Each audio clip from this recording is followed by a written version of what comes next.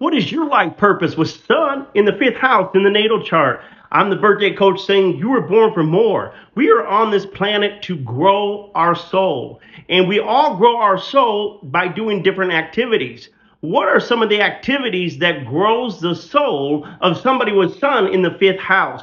You grow your soul in this lifetime by not losing your sense of playfulness, your sense of fun.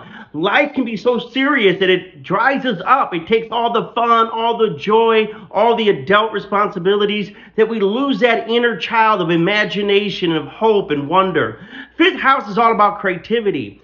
Your life purpose is to be creative and to express that creativity, to fall in love with life. In fact, many of your lessons will come through dating. Fifth house is dating. It's also the house of children. Many of you will see your soul grow quite big by having kids. Kids are a great way that we really begin to learn what truly matters in life. So fifth house Sun in the natal chart, you can't allow yourself to do all work and no play. You got to keep that sense of adventure alive. Remind yourself, we're not here for a long time. We're here for a good time. And tap into that creative source, whether it's singing, writing, painting, anything that you feel inspired by your imagination. That's what's going to cause your soul to come alive. And you should share it with the world, because we're going to grow by having you express your soul in creative, fun, and imaginative, powerful ways.